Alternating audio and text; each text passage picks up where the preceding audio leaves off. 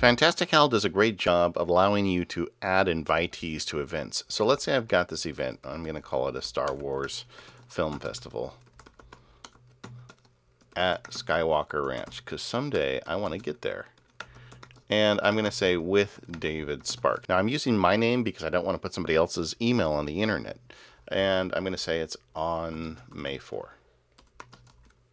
So it's created this event, and you can see that because it's got these dotted lines around my name, I can be an invitee. If I click on the arrow key, it can add me as an invitee just like that. I could also just tap on here and type someone's email address if I want, and it's got that question mark here. And the question mark means that the invite is prepared, but the recipient hasn't accepted it yet. And just because I can't help myself, I'll add a note. Now, once I've got the event created, I can go ahead and click Add Event. And Fantastical will go ahead and send out the calendar invite to the people I've listed on the invitee list. I can go to May the 4th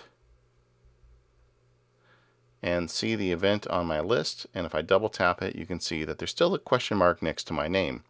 If I go look at it in the main window, which I'm going to activate with Command 0, and go to May 4th, and once again you can see there's that question mark next to my name on the event. Now I'm going to go to my iPad on my David@MacSparky account and accept the invite, and you can see what will happen right here in Fantastical as soon as I accept the invite. And once I acknowledge that I've accepted it, it sends it up to iCloud and it updates the information, and that quickly Fantastical can confirm that I've accepted the invite. That would also work if I marked it as declined or maybe. It just works. You don't have to worry about it. So as you can see, invitees in Fantastical are no problem. Head over to flexibits.com to learn more about Fantastical 2.